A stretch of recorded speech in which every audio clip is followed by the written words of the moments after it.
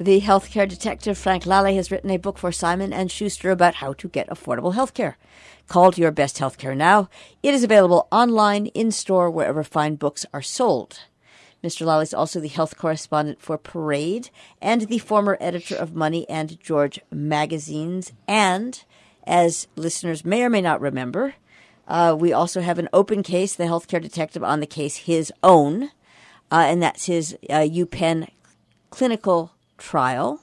I think I've got that all right. Anyway, he is reporting live from Philly. Hi, Frank. How are you?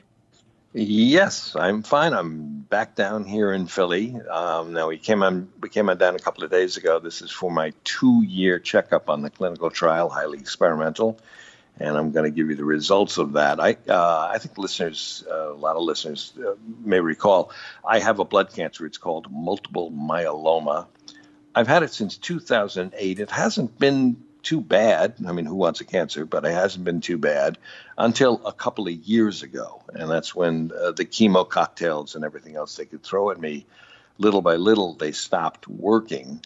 And I was kind of running out of options. Luckily, with the help of my doctors at Memorial Sloan Kettering in New York City, I got into a clinical trial at the University of Pennsylvania. It's actually the Perlman Center for Advanced Medicine. That's Ron Perlman's father, a real philanthropist.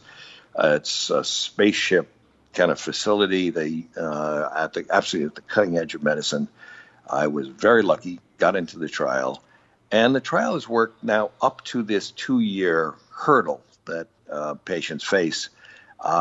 So I've been in complete remission now. I call it remish. Okay, don't push your luck. But for 2 years, I've been fine. So now I had to come back down to Philly a couple of days ago for a head-to-toe PET scan to see if the tumors in my body, and I have many of them, they're tiny, and do they continue to shrivel and actually end up being like little dried-out raisins and no threat to me whatsoever, or have they kicked back into action? So that's the 2-year hurdle I face. So before I tell you how that worked out, I love Philly, and Jill, you love to hear about the restaurants down here. That's in Philly. Right, and well, we know because you told your listeners last week that you were that you guys were going to go for a little bit of a few days, and we know also that Philadelphia is rather civilized, and now I know that you have a daughter who's got a ceramicist who's got some of her works in one of the restaurants. So absolutely. So there's a place called Hiroki. It's named for a guy named Hiroki. It's a new Japanese high-class omakase, what they're making for you that night joint in Fishtown, hot neighborhood. And it was terrific. And yes, they do feature my daughter's bowls, along with other ceramicists, very particular stuff, very military precision. You've got to be there at 8. You sit down at 8:05. All the little dishes are lined up and so on. They take away your chopsticks for the sushi flight, which comes at the end because you're supposed to eat that with your hands, the way they do in Japan. And it's at the end of the meal where you think, oh, my God, it's been a fabulous meal. I'm so satisfied. And then along comes this whole sushi flight. So that's one great place, Hiroki. Then we went to Little Nona's, a little Italian joint. They feature Neapolitan ragu, like my wife makes, sensational. And then there's another restaurant called The Love, which is right across the street from the hotel that we always stay in, and that's the AKA Rittenhouse, right on Rittenhouse Square. It's a residential hotel, and I'm actually in a second-floor suite that they set me up for today, overlooking the Rittenhouse Square, all the downtown shops. My wife used it while I was in the trial. It went on for a month, and it allowed her to have our daughters join us and from time to time, and also for her to get away from the hospital, walk around the neighborhood, go to the shops. There's Barney's around the corner and Bloomingdale's and the local shops here. And so anyway, our good friend here is Mahika Bega. She takes good care of us. So I highly recommend the AKA Rittenhouse for any trips down here, and the restaurants and the museums are fabulous. So back to me and my trial. And just because there's always anticipation or whatever, whenever there are scans or tests or whatever, do you know up front that there's something else that can be done if it doesn't work out the way everyone wants it to? Yes, because from time to time, I have two doctors that I meet with regularly, right? At Memorial Sloan Kettering, I have Sergio Baralt, and we talk about, okay, if this stuff stops working, what do we do? And then down here at the University of Pennsylvania, I've got Edward Stockmauer and Ed and I talk about, okay, if there comes a point where this doesn't work, what will we do? And there's a debate about what the next steps would be depending on reaction. So, no, I'm not out of all options, but look, I'm not taking any cancer drugs right now up to this up to this checkup I just had, because I don't have any cancerous activity, and no drugs makes you healthy. I mean, these cancer drugs are tough on you. So there's always something else you can take, but you don't want to unless you have to. So it's essentially 2 years to this day, actually, that I had the clinical trial. And, it sounds like science fiction or medical fiction. But this is the best way to cure cancer and get 2 cures for cancer that anyone knows about it. And that's when using your own immune system to attack your own cancer. So the way it works is you go on into a clinical setting, and it's like giving blood. It's a little transfusion. The blood is run through a machine that extracts your T cells. We all have them. There's the white blood cells, but these are fierce fighters of cancer. And they're taken to the lab, and they're turned into fighters of your specific mutations. These are the proteins that sit on top of your cancer cells and camouflage them. This stuff says, aha, I hate that camouflage, and attacks the cells. When that happens, you get a fever because you're disrupting your system, obviously.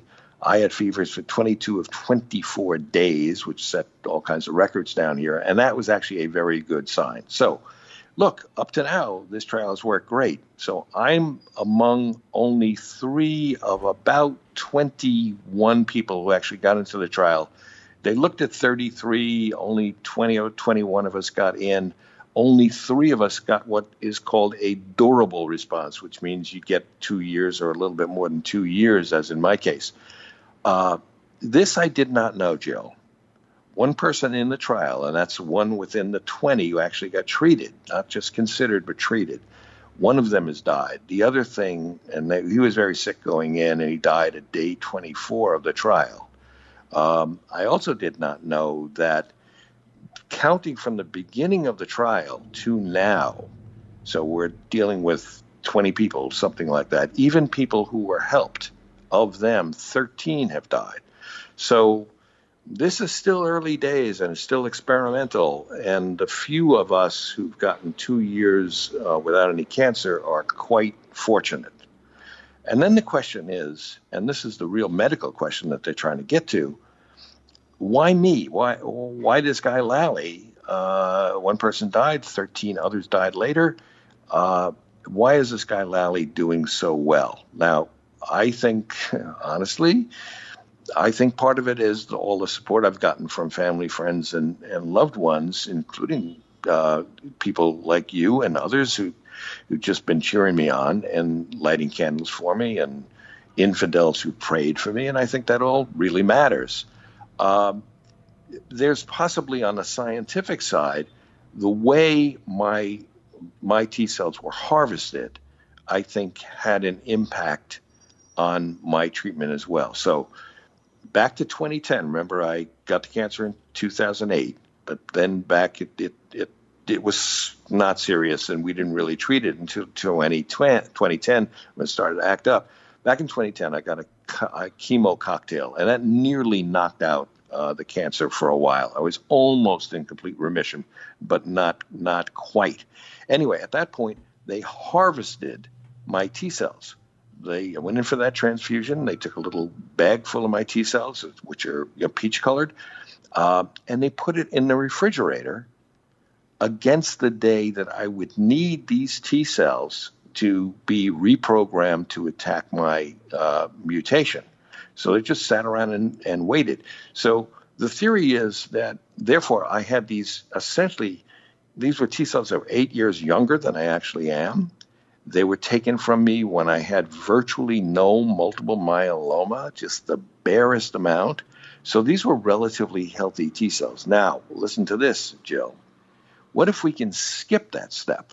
Okay? What if we can go to outside donors? And I'm not talking about identical twins now. I'm talking about people walking on the street. What if we can go to outside donors and get them to donate their very healthy T cells, and then those T cells go to the lab, and in the lab, these researchers manipulate, re-engineer the cells so that they're universal CAR Ts. That is, they can be engineered to attack specific mutations common to multiple myeloma. So there are proteins like BCMA, CD19, these camouflage cancer cells. They're very common. Almost everyone with multiple myeloma has a lot of them. What if they can make it attack those cells, those proteins, plus take out anything in the T cell that would interfere with the effectiveness? So now, instead of one-on-one medicine, my T cells to the lab, back to me, what about donor T cell re-engineered into a universal T cells that could go to multiple people? Now, that's a real breakthrough. The experiments have started at the University of Pennsylvania. I learned on this trip. Not only there, I think it's also happening in Boston, might be happening in other places, and that will be revolutionary, right? Because then CAR T as an option can be an option as soon as you're diagnosed. It's what doctors call first line, or researchers call first line treatment. So there are about 40,000 people who get multiple myeloma every year, and any number of those have serious cases. And instead of going through the chemo and going through a stem cell transplant, instead of any of that, they're saying, well, hold on a minute.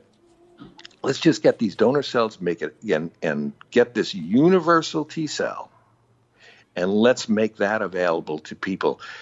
Far more people would be able to get this immunotherapy.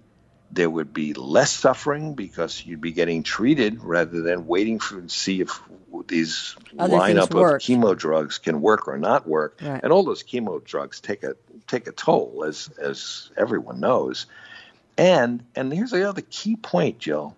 Right, this would greatly drive down the cost. Quite right. And that's what I was thinking of, because you are down to your 2-minute warning. But I will say, when we first started talking about this, one of the things was how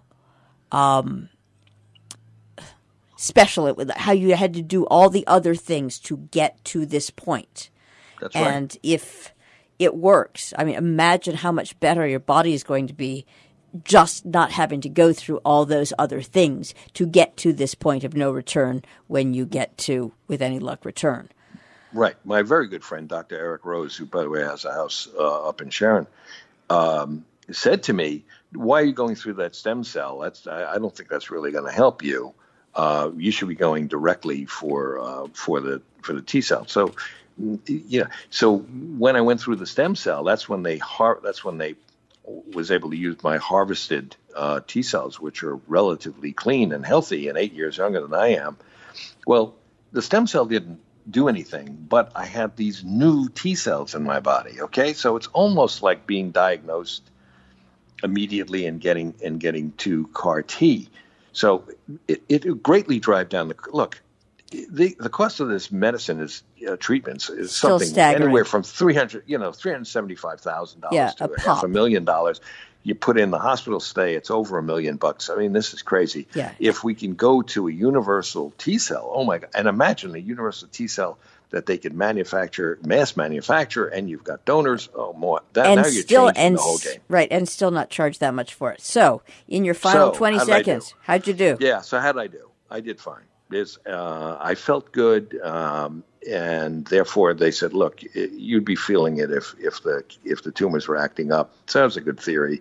But actually, hey, maybe they're right. So I have no cancer activity, so I have no cancer meds. continuing now for more than 2 years because I'm cancer-free. And I got to tell you, Jill, this is one of the reasons I love Philadelphia. There is Hiroki and Little Notice and the Love restaurant across the street, the AKA at Rittenhouse Square. Those are things to love about Philly. But coming down here and getting affirmed that I do not have cancer, I remain cancer-free, makes Philly a favorite place for me. Thank you, Frank. Congratulations, Frank. The healthcare detective and the health correspondent for Parade. Send your questions or concerns about finding affordable health care to healthcaredetective@robinhoodradio.com. Frank will try to address as many of your questions as he can on future broadcasts. Also, look for his book, Your Best Healthcare Now, available online and in store. And then we've got Nina, does she use Lalli, her ceramics at Hiroki in Philadelphia?